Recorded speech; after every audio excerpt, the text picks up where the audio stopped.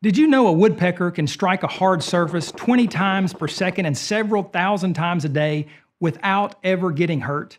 And these aren't mere taps. They're not lackadaisical knocks on wood. These strikes, which repeatedly come to an abrupt halt, are equivalent to 1,000 times the force of gravity, or more than 250 times the force to which an astronaut is subjected in a rocket during liftoff.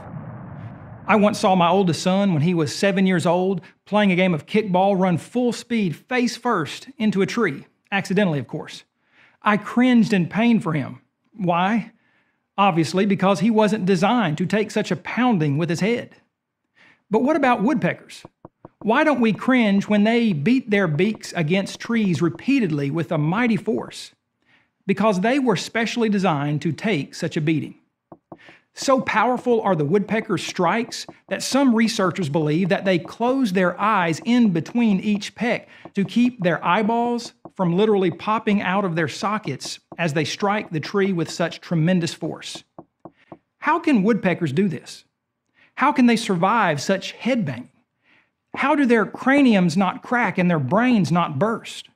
First, woodpeckers have extremely strong and extra thick skulls, which can take a pounding without cracking.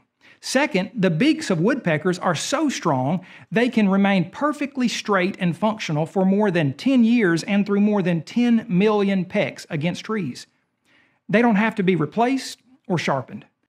Third, and perhaps most important, woodpeckers have special cartilage, shock absorbers, that are better than anything man has ever made. Better than the best car bumper and better than any shock-absorbing football helmet. In the perfect place, right in between the bird's beak and skull, God created the perfect sponge-like tissue to absorb the perpetual pounding that this bird puts itself through on a daily basis. If evolution is true, why did woodpeckers ever start banging their beaks on trees for food when they could simply gather food on the ground like most other birds? And who taught them to communicate with each other by banging their bills against trees? Imagine the conversation the first woodpecker must have had with itself.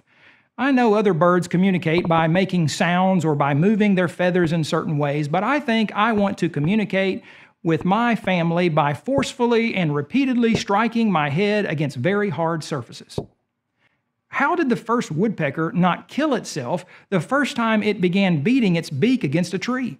And how did it ever get the special shock-absorbing cartilage between its beak and skull?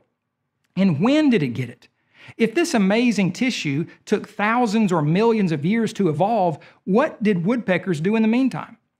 And why are other birds not evolving these same abilities like the woodpecker supposedly did?